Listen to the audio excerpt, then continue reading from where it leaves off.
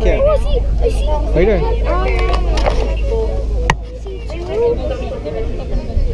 See it out there?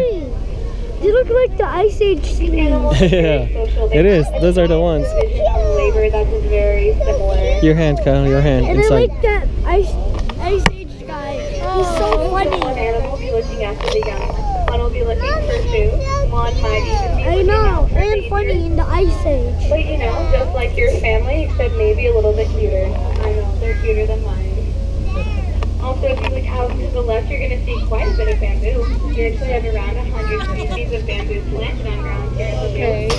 Can anybody tell me what here at the zoo eats bamboo? Panda. You got it. Someone's very quick to that. Love the pandas back there. Yeah. Oh yeah. Can we see panda right there? Panda Turns should out be our there. pandas actually eat about 20 pounds of bamboo a day. And, okay, everybody knows to the right of the bus. This is our baby clip springer. Mongoose. Earlier, it See? looked like he was running around on top of us. I see mongoose. These? Those are not pandas. No. They're excellent jumpers and Baby climbers. pandas, just kidding. See it?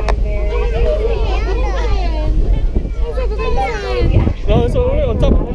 Specialty diets here at the zoo by growing a lot of the plants on ground to make sure that we always have that food readily available for them. Plus, an added bonus is that, you know, it reduces the carbon footprint it takes to ship the food.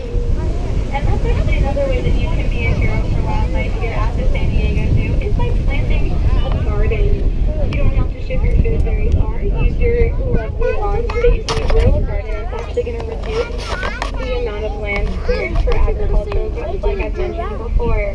So being a hero for wildlife is pretty easy to do in your everyday life. And I believe in you guys. You can help us out here at the San Diego Zoo and make sure that all of the animals that you're seeing around you are going to be around for another 100 years. So if you look to the right, you're going to see one of the biggest holes in the ground that you'll see today. It's actually probably the biggest hole in the ground you're going to see today. This is going to be our Africa Rocks exhibit. I want to see the mongoose.